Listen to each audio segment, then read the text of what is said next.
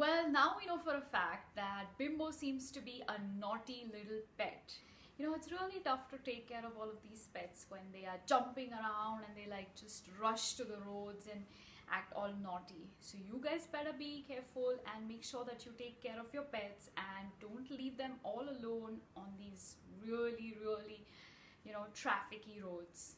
Let's see what happens in the second chapter. It's called A Playmate for Bimbo. Sounds exciting, doesn't it? Bimbo wanted somebody to play with. Bobs didn't always want to play. Cozy didn't mind sometimes. But if Bimbo was rough, she smacked him hard with her paw and he didn't like that. Gillian and Imogen went to school, so there wasn't really anyone for him to play with. I wish I had someone to play with, he kept sighing. I do wish I had somebody silly like myself who will play, chase my tail and hide under the bed and skip around and pounce at your feet. Those are the games I love. But nobody will play them with me. Yeah, it kind of gets a little sad when you have nobody to play with. And then one day, a playmate came for Bimbo. She came in a big basket, much bigger than the one Bimbo had come in. She arrived at the station in this basket and she was fetched in the car. The basket was put down in the nursery and the two children looked at it excitedly. Somebody nice is in here, said Mummy, and she undid the strap. Who? Asked Gillian. Do tell us, is it somebody for us? Yes, for you, said Mummy. Somebody to live in the nursery and belong to you. It's a little puppy called Topsy. Up went the lid, but nobody jumped out. The children and Mummy looked inside. There, on some straw, lay a small white fox terrier dog with a pretty black head and black tail. She looked up at the three people with soft brown eyes. She was frightened.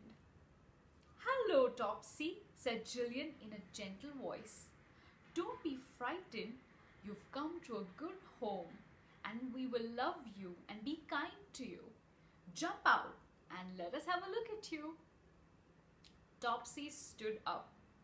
She was a dear little puppy, about 5 months old. She wagged her tail just a little. It was a signal to say that she wanted to be friends. You poor little frightened thing, said Imogen.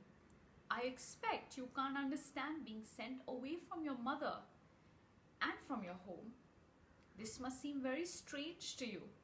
Never mind, you will soon know us and get used to us. We will love you very much and you will love us too. Gillian lifted the puppy out of the big basket. Imogen put down a plate of biscuits and milk. The puppy smelt them and ran to the plate. So she was eating greedily. Then she went to Gillian and tried to jump onto her lap. She let her cuddle there and licked her hands. Aw, she's getting all friendly now. Oh, let me have a turn at having Topsy on my knee too, said Imogen, who loved cuddling toys and animals. So Topsy had her turn at cuddling on Imogen's knee, and she soon began to think that she had come to a very nice home. And then Bimbo came running into the nursery to see what all the fuss was about. He stopped when he saw Topsy. What was this? Was it Bob's gone a bit smaller? Then he smelt a different smell. Not Bob's smell. It must be a new dog, a small one. Topsy jumped down and sniffed at Bimbo's nose. Bimbo hissed a little, for he wasn't quite certain if this was the kind of dog who might suddenly chase him. Remember, Bimbo was chased away by a dog when he went out for a walk? Now Bimbo's a little scared, Topsy wagged the tip of her tail very slightly. Bobs had already told Bimbo that a dog's tail was used as a signal for friendship. Ah, that's what it is. If a dog wants to be friendly, he wags his tail. So Bimbo stopped hissing when he saw and sniffed around Topsy's mouth, smelling the biscuit and milk she'd eaten. Topsy wagged her tail in delight. To and fro it went, to and fro, as if it was on a spring. Then she gave a little yap and ran around Bimbo. Play with me. I'm sure you're not a grown-up cat. I'm not a grown-up dog either. I'm a puppy dog. Are you a puppy cat? No, I'm a kitten cat, said Bimbo. And he crouched down behind a chair leg, ready to jump out at Topsy. Catch me if you can. It must be so much fun to have a cat and a dog in the house playing all day long. So you do know that a young one of a dog is called a puppy and the young one of a cat is called a kitten. And then began such a chase round the nursery, in and out of the chairs, round the piano, over the doll's house and under the table. Oh look, they have made friends quickly, cried Gillian. Aren't they funny? Bimbo squeezed inside the toy cupboard and Topsy couldn't imagine where he had gone. Then she smelled the kitten in the cupboard and got inside too. What a scramble round there was. Out flew the small teddy bear. Plop. Out flew the clockwork mouse and his key dropped out. Ping. Out came half a dozen wooden skittles. Clitter, clatter, clitter, clatter. Hee, this won't do, said Gillian. Come out, you scamps. We don't want the whole of the toy cupboard turned out.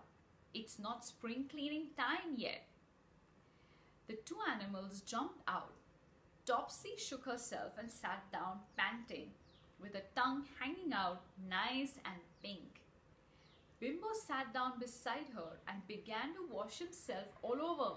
Lick, lick, lick. So that's how cats keep themselves clean and tidy.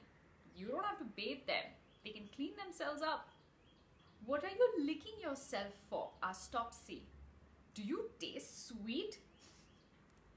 Ha ha, funny joke, said Bimbo and went on cleaning himself. Topsy, I like you.